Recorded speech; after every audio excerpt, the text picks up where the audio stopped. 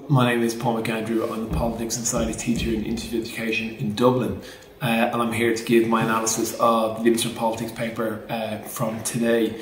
So I would say all in all the paper was very fair, straightforward, and also had wide-ranging right from the very beginning of the topic, which is Strand 1, power decision making, through active citizenship, which is mainly to do with our project, but there were still aspects of that were brought into the paper.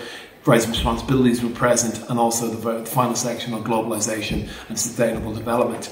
So let me just take you through the paper. Section A, which is short answer questions. Again, 15 questions of the choice. 10 of them you have to do, and you pick your 10 of your favourites. They're again straightforward, broad-ranging, would have stimulated students, both sort of descriptive questions and very sort of clear analytical questions like, you know, give me 2 pieces of information about the Northern Ireland Assembly. Then we go on to the database question in section B.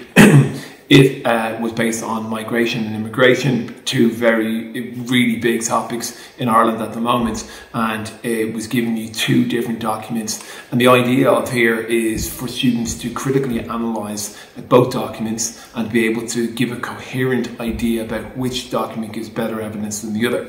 There's 7 questions, and based on that, what the students are supposed to do. And again, particularly I think our own students in the Institute of Education would have done very well there, because we've done an awful lot of work on this over the past years, and the questions were clear, straightforward, would have stretched the students, but I think they would have been able to do it.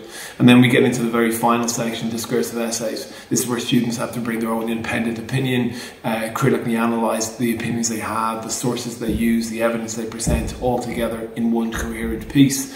And again, we had stuff like from a social contract, there was things about media, there was stuff about homelessness, stuff about supranational sort of organisations as well. Really broad-ranging, really interesting questions. Probably one of the fairest papers that I have actually seen in my time as a politics and society teacher.